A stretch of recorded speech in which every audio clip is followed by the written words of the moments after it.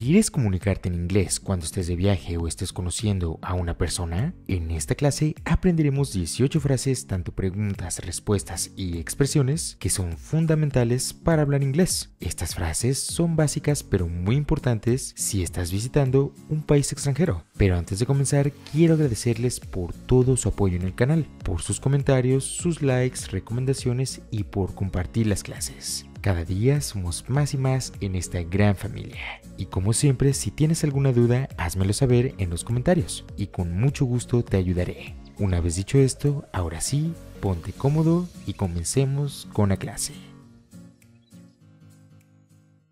Nuestra primera frase es How's it going? So, how's it going, old buddy? Hey, how's it going? Hey, Dad, how's it going? Hi, babe. Hi, honey. How's it going? How's it going, Scrap? How's it going? Esta frase significa ¿cómo te va? Y es muy común escucharla en el inglés hablado. Casi siempre la usamos al iniciar una conversación y se utiliza para preguntarle a la otra persona cómo está. So, how's it going, old buddy? Hey, how's it going? Hey, Dad, how's it going? Hi, babe. Hi, honey. How's it going? How's it going, Scrap? Nuestra segunda frase es I'm having a good time. I'm having a good time here. I'm having a good time. I'm having a good time for once. I'm killed. I hardly think I'm having a good time. Somewhere out there, I'm having a good time. I'm having a good time.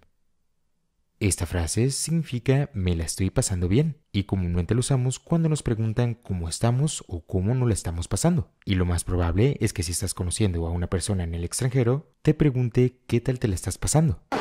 I'm having a good time here. I'm having a good time.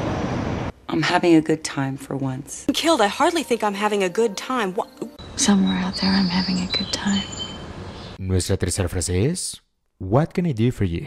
Hey, Henry. Dave, what can I do for you? Yeah, hi. Listen, what can I do for you? What can I do for you? What can I do for you? Good. What can I do for you? What can I do for you? Esta frase significa ¿qué puedo hacer por ti? Y normalmente la usamos cuando alguien nos habla y queremos saber qué es lo que desea. Hey, Henry. Dave, what can I do for you? Yeah, hi. Listen, what can I do for you? What can I do for you? What can I do for you? Good. What can I do for you? Nuestra cuarta frase es I need some help. I need some help. Hey, Bob. I need some help with my homework. Hello, I need some help. Hello? Hey! You! I need some help, Father. I need some help. I need some help. Esta frase significa necesito algo de ayuda. Y esta es una posible respuesta para la pregunta anterior. Comúnmente lo usamos cuando estamos en un problema. I need some help. Hey, Bob. I need some help with my homework. Hello, I need some help. Hello? Hey! You! I need some help, Father. I need some help. Nuestra quinta frase es Do you speak English? Do you speak English? Oh, excuse me, parlez-vous? Do you speak English? Do you speak English? Do you speak English? Hi. Hey, do you speak English? Do you speak English? Esta frase significa ¿hablas inglés? Ya sé que también preguntes a la otra persona si habla español y estoy seguro que si alguna vez te has encontrado con algún extranjero, te ha hecho esta pregunta para comunicarse contigo. Do you speak English? Oh, excuse me, parlez-vous? Do you speak English? Do you speak English? Do you speak English? Hi. Hey, do you speak English? Nuestra sexta frase es I don't understand. I don't understand. I don't understand. I don't understand what you're saying, man. You see, I don't understand your language. I don't understand you. I don't understand. Esta frase significa no entiendo y comúnmente lo usamos cuando quizás la otra persona no se dio a entender muy bien y le hacemos saber que no entendimos lo que dijo. I don't understand. I don't understand. I don't understand what you're saying, man. You see, I don't understand your language. I don't understand you. Nuestra séptima frase es Could you repeat that? Could you repeat that, please? Could you repeat that, Soph? For the record. Could you repeat that? Could you repeat that? I'm impressed. Would you repeat that, please? Could you repeat that? Esta frase significa ¿podrías repetir eso? Y este es un posible complemento de la frase anterior, ya que si no entendimos lo que nos dijeron, podemos volver a pedir amablemente que nos vuelvan a repetir lo que nos dijeron. Could you repeat that, please? Could you repeat that, Sylph, for the record? Could you repeat that? Could you repeat that? I'm impressed. Would you repeat that, please? La octava frase es I'm lost. I'm lost. I'm lost. I'm lost. I'm lost. I don't know. I'm lost. I'm scared. I'm lost. Esta frase significa estoy perdido y comúnmente lo usamos cuando no sabemos dónde estamos y deseamos que una persona local nos ayude. I'm lost. I'm lost. I'm lost. I'm lost. I don't know. I'm lost. I'm scared. Nuestra novena frase es What's going on? What's going on? What's going on? How are you? What's going on? What's going on? What's going on? What's going on?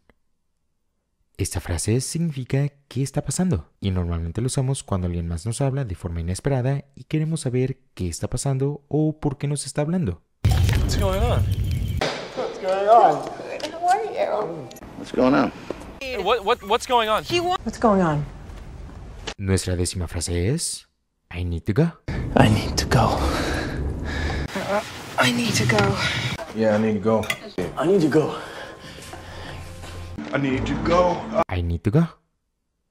Esta frase significa necesito irme y comúnmente lo usamos cuando se nos está haciendo tarde para algo en especial, ya sea que se nos está haciendo de noche, tenemos que llegar a algún lugar o ya nos tenemos que ir. I need to go. I need to go. Yeah, I need to go. I need to go. I need to go. Nuestra frase número 11 es What time is it? What time is it? 2:16. What time is it? What time is it? It's 10 to 1. How are you doing? What time is it? What time is it? What time is it? What time is it? Esta frase significa qué hora es y normalmente lo usamos cuando no tenemos nuestro celular o un reloj a la mano y le queremos preguntar a alguien más la hora. Esta pregunta también es un buen inicio para empezar una conversación. What time is it? 2:16. What time is it? What time is it? It's 10 to 1. How are you doing? What time is it? What time is it? What time is it? Nuestra frase número 12 es I'm looking for más un lugar, ya sea un hospital, una estación de policía, el aeropuerto, la estación de trenes, etc.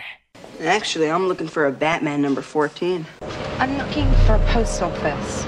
I'm looking for a car for my friend here. I got $10,000. I'm looking for a game. Actually, I'm looking for a music store. I'm looking for más un lugar. Esta frase significa estoy buscando más el lugar. Por ejemplo, estoy buscando un hospital, estoy buscando un centro comercial, estoy buscando un hotel, etc. Y comúnmente lo usamos cuando queremos pedir una dirección o una ubicación específica para encontrar un lugar. Actually, I'm looking for a Batman number 14. I'm looking for a post office. I'm looking for a car for my friend here. I got $10,000. I'm looking for a game. Actually, I'm looking for a music store. Nuestra frase número 13 es I'm on vacation. Hey, I'm on vacation here. Can't you see this? I'm on vacation right now. That should give you a lot to digest while I'm on vacation. I'm on vacation! I'm on vacation. Well, if you're on vacation... I'm on vacation. Esta frase significa estoy de vacaciones y comúnmente lo usamos cuando estamos de visita en otro país y nos preguntan a qué fuimos. Claro, de una forma educada. Hey, I'm on vacation here. Can't you see this? I'm on vacation right now. That should give you a lot to digest while I'm on vacation. I'm on vacation! I'm on vacation. Well, if you're on vacation... Nuestra frase número 14 es How much is it? Yes, that necklace there, how much is it? How much is it? Oh, that's no problem. I understand. How much is it? Okay. How much is it? £2.80, sir. How much is it? How much is it?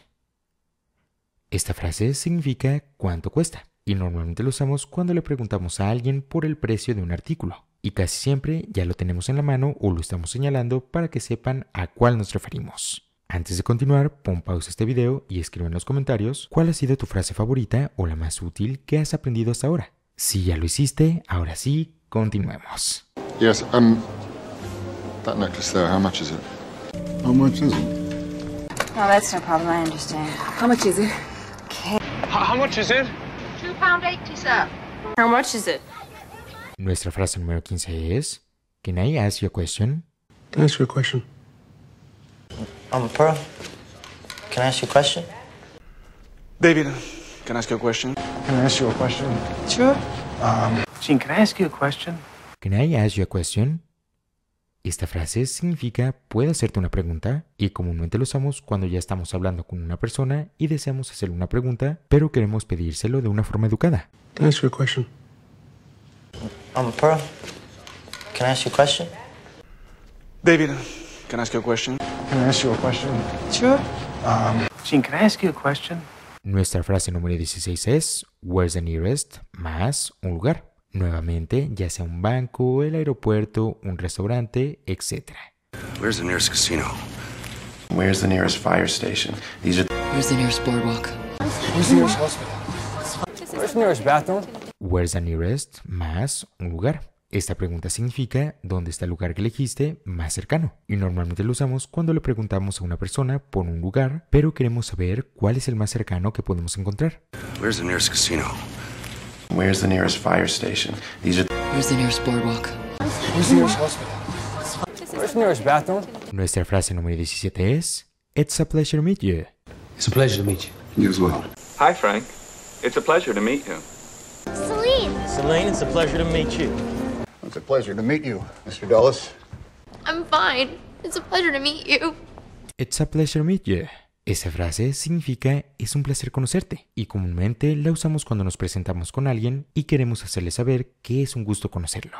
It's a pleasure to meet you. You as well. Hi, Frank. It's a pleasure to meet you.